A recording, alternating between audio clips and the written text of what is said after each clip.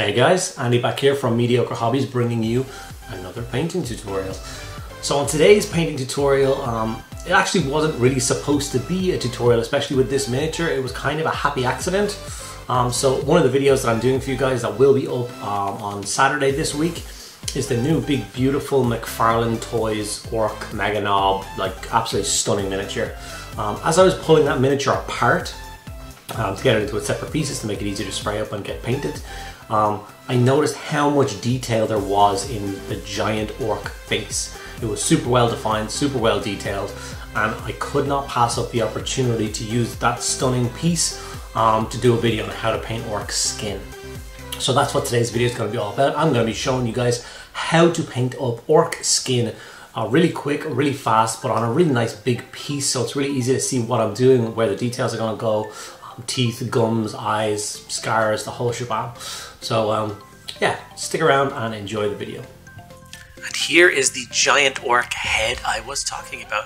As you can see, it is chock-a-block full of details, crisp lines, deep ridges, like the gum detail, the lip detail, the tusk detail. It's such a perfect canvas to show you guys orc skin. So without further ado, let's get started. The first coat of paint I used is the Volupus Pink Contrast Paint.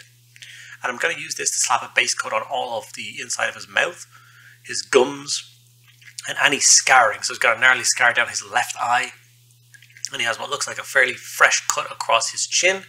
So I'm going to use the Volupus Pink just to basically block in those colours, especially the one over the chin. They look like they have stitch marks left and right, so I did a few lines across those marks as well. All those sore, distressed skin.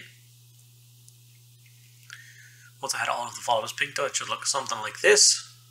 I also used it to fill in his eye socket because those soft pinky fleshy bits under his eye, it's a great base coat for that. Next we're going to go over to Plague Bear Flesh. I think Plague Bear Flesh contrast is actually a fantastic base colour for doing orc skin. So I'm going to throw a full coat of this. So another thing that such a big canvas does, especially for me, I like showing you guys how to use contrast paints quite a lot. And this demonstrates the power of contrast paints better than any small model could. I mean, as you can see, I am just slopping this colour on, and it's flowing into all the deep recesses, leaving all of the raised areas quite bright. It's basically shading and highlighting for us.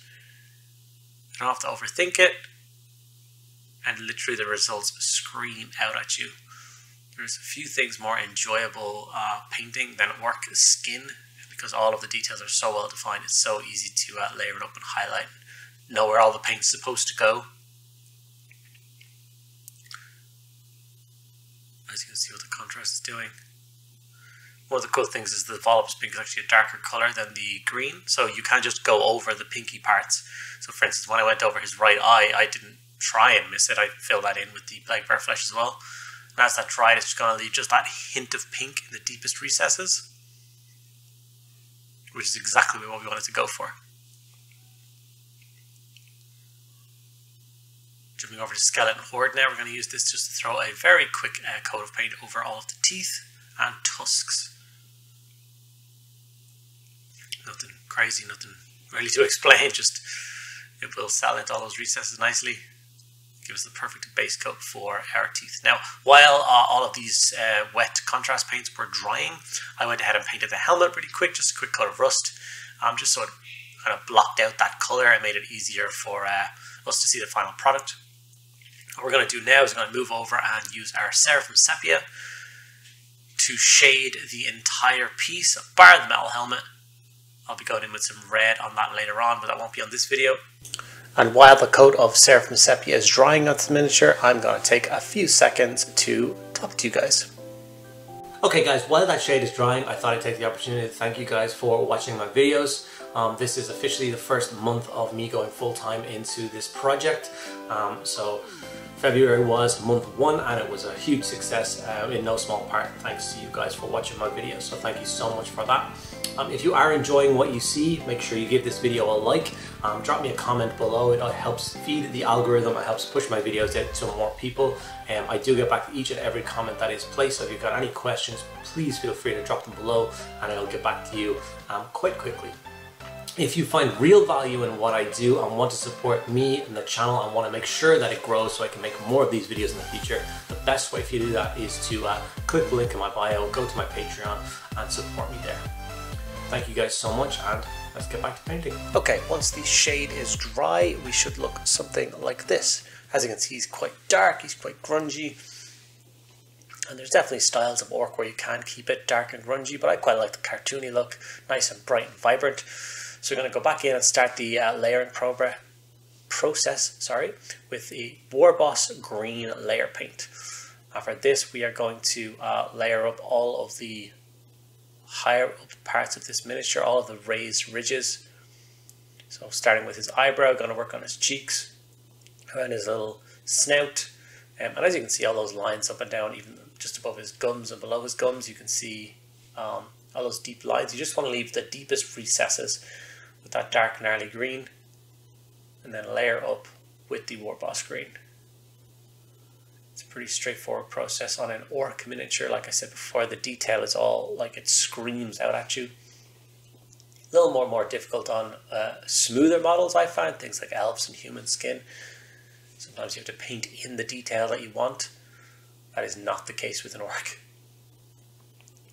And like I said, there's a few things more enjoyable than painting up Ork skin.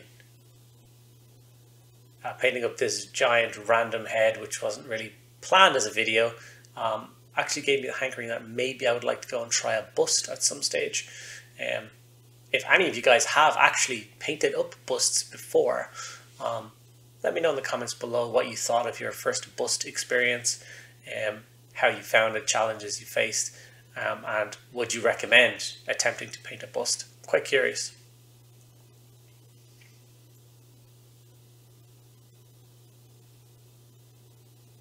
This was by far the longest part of painting up this miniature, was the first layering stage on his skin. I was trying to find all the correct bits of detail, make sure I didn't miss anything.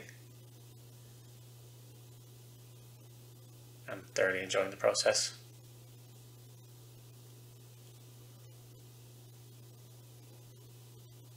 There's something super satisfying about it. And this is what the Ork face will look like when that first layer is complete. Now we're going to jump over to Skarsnik green. This is the last highlight on the skin. And all of this is going to focus on the highest up areas. So basically the same points as the last one, but just take that like 40% higher. So the very kind of tips of his brows, the very tips of his jawline, the very tips of his like the lips. You just want this color showing through a little bit. You do not want it to overpower the Warboss green from the previous stage. So as you can see here, I'm doing his eyebrow. It's a very thin, very soft line across it. Nothing crazy. Just repeat that process across the entire Ork face, and you'll be left with a very satisfying shade of Ork skin. I've been staring at that piece now since I finished painting it. I'm very excited to paint up the rest of the miniature. A huge McFarlane toy. To me, that's a really nice Ork skin color. We're going to jump over and get to work on those tusks of his. So Tolerant Sand will be the base coat. I was a little bit over exuberant with the Volupus pink at the start, and I covered up some of his smaller teeth entirely with pink, which means it didn't show up great with the skeleton horde. So if you're doing this, just be a little bit more careful there. So when I go into Tolerant Sand here, I basically need to paint back in those teeth instead of just layering them up a little bit. He does have a few snaggly tooth hiding in amongst all of those gums and teeth. Same thing before, like when we get to the smaller miniatures, like the Ork tusks are there, but they're extremely flat. Whereas with pieces like this, those ridges are actually there. So when you go to highlight the tusk, it's super clear what you're trying to do, what you're trying to achieve. And you get a super nice result. Even just the process of painting up a piece this size has taught me a thing or two. So that's the first coat on the teeth. We're now going over to Screaming Skull. We're going to basically, like the skin, repeat the process, but just go kind of 40% higher We don't overpower the teeth. He doesn't want pearly whites. He doesn't brush with Colgate every morning. He's an orc. So, fine brush. Thin lines. And just get those highlights on.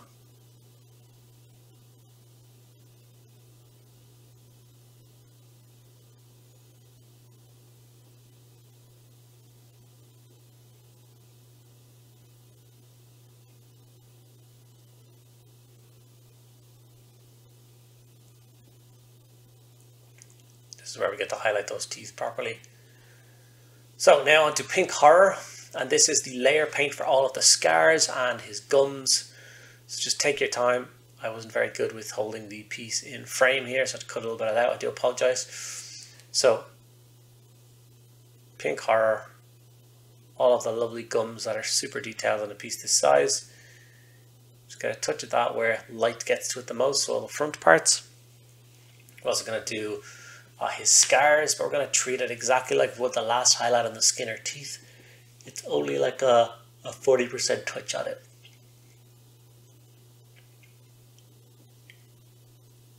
Not trying to overpower the volupus pink that's shaded down, just a few nice lines.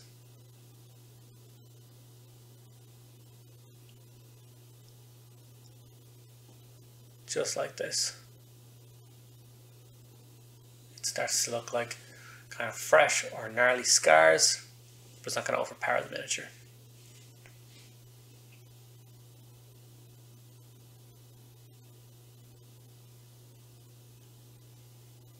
And then those little underlids, I guess you would call eyelids, the bags under his eyes that are a little bit pink.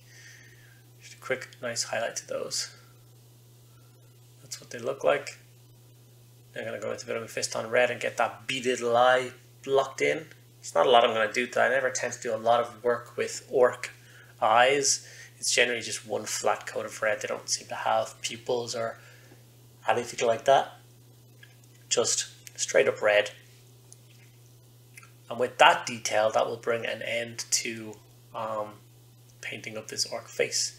It was a super enjoyable process. Like I said, I cannot wait to see it on top of the entire completed McFarlane toy. Usually by the end of the video I'd have a 360. Having a 360 of this would be kind of pointless, so I just have some nice stills here. So here is the orc head in all its glory, finished up out of my grubby hands, and then I get it a nice size comparison so you can actually see the size of the piece that I was doing. So yeah, thank you guys for sticking around to the end of the video. Hope to see you guys around. Could try to play, but you're never gonna beat me. Thanks a lot, guys. The other way, bye. what I'm doing ain't easy.